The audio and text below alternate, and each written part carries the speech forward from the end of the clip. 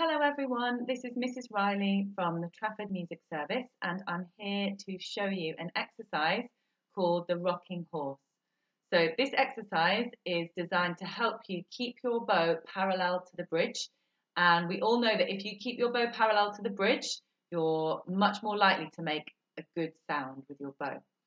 Okay, so first thing you need to do is get into playing position and get your best bow hold ready.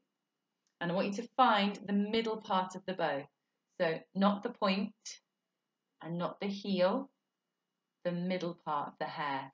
And we're going to land that right on top of the bridge. So normally when we're not allowed to put it, but for this exercise we are. So right on top of the bridge.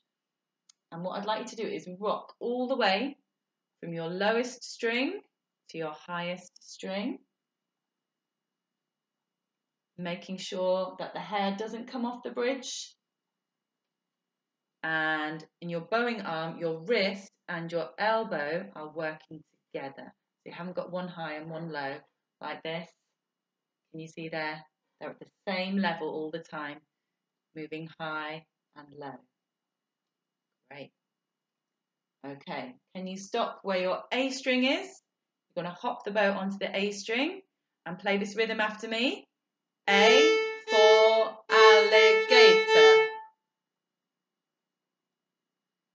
Great, okay, hop the bow back onto the bridge, keep rocking all the way from your lowest string to your highest string, making sure your wrist and elbow are working together. Okay, this time you're going to stop on your G string, so hop your bow onto the G, and you're going to play this rhythm after me.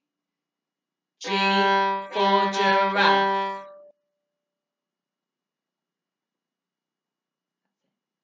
Okay, and you can keep doing that. You can do make sure you do all of your strings.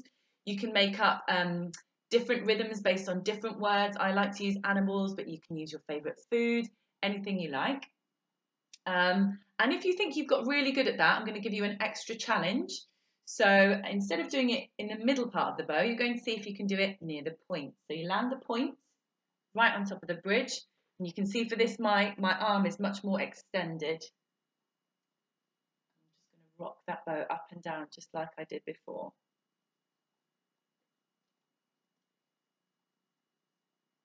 If you think you're pretty good at that, you can try doing it right near the heel as well.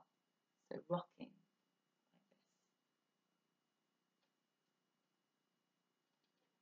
And that's it, that's rocking horse.